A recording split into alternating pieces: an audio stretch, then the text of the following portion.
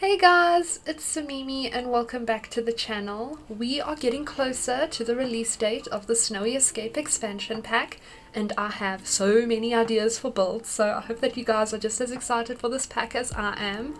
I have been avoiding Twitter and videos that are talking about the new pack, especially because all the build and buy items have now been revealed and I kind of want it to be a surprise because I want my own opinions.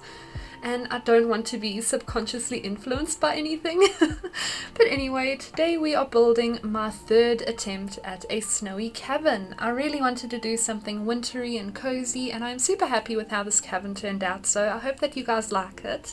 I built two cabins before this one and I really just wanted to cry because I kept thinking that they were looking too modern and then too haunted and spooky, and all of my inspiration pictures and ideas were like these little box cabins and I kept trying to make it look interesting and it wasn't working, so I eventually just sat down and tried to build something without an exact picture in mind and it turned out like this, so I think it all worked out for the better.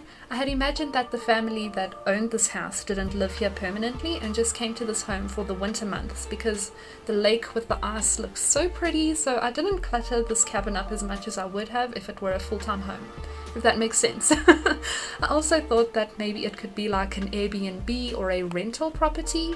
I think a rental property would be cool, especially with the new update that's coming out this week. I'm not sure which day that is, maybe tomorrow? Yeah, tomorrow, maybe, I don't know. But yeah, our Sims will get to go on vacation in any world soon and I think that this cabin will fit in nicely. I'm not sure how the cabin will look in summer though. I did the landscaping in the winter season and I just used grasses and rocks that I thought looked good in winter, so it is not an ideal spring vacation home. Anyway, I hope that you guys enjoyed the rest of the video. If you have any thoughts about the new pack and want to have a chat about it, please feel free to leave a comment, leave a like if you would like to see more videos like this one, and consider subscribing to my channel because I have lots of Snowy Escape builds coming soon. Thank you so much for watching. I love you guys and I will see you in the next video. Bye!